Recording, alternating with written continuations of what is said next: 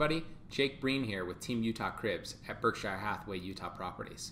We've just ended the month of August 2015, so I wanted to give you a quick market update on Salt Lake County statistics. First of all, let me go back a little bit in history. Over the last 2.5 years, we've experienced rapid appreciation and a quick rebound in Salt Lake County. In a lot of areas, we've been leading the country as far as appreciation and rebounding off the bottom goes. And then even jumping back or springing back into all-time high sales. In fact, over this summer, Salt Lake County has achieved a new all-time high median price, a new all-time high single-family residence price per foot, and a new all-time high in volume sales across the Wasatch Front Regional MLS. Whoa, what does all that mean? Well, first of all, let me tell you this. In summer 2006 and 7, we never did what we just did in June and July of 2015. What was that?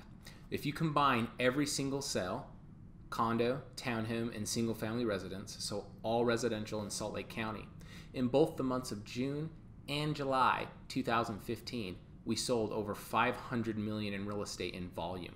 That's all real estate companies, all realtors, everybody combined in the MLS system. That's never occurred before.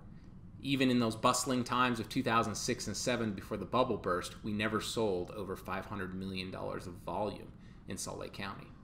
So that's one thing that's up, and that's an interesting statistic I've tracked over the last 60 days. Something else interesting is even now, today's September 1st, even in August of 2015, we continued the appreciation trend. It's starting to slow a little bit, but median price for a single family residence in Salt Lake County, East and West Side all combined, is now $285,000 as of the end of August 2015. $285,000 median price. Volume in August was barely up from what it was in August of 2014. That's an interesting trend, and I'm going to watch what happens here on out through the fall, because this summer of 2015, every month has significantly outsold summer of 2014. Except for so far in August. We were pretty much flatlined.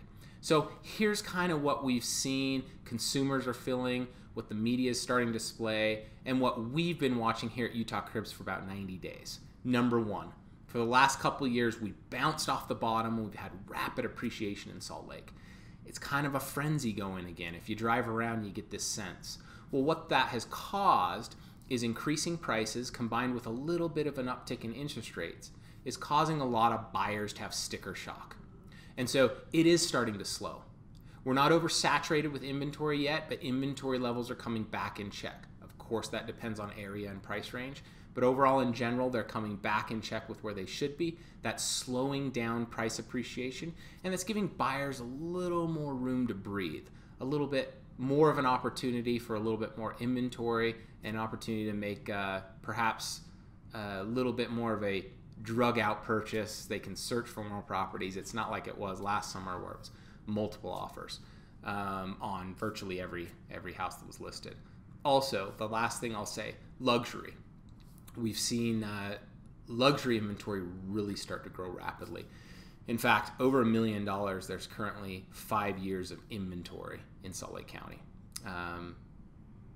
Word on the street is a lot of people were waiting for the market to come back so that they could list their properties at new all-time high prices. Well, they've done that, but a lot of the expensive ones are sitting at this point. So what do you do?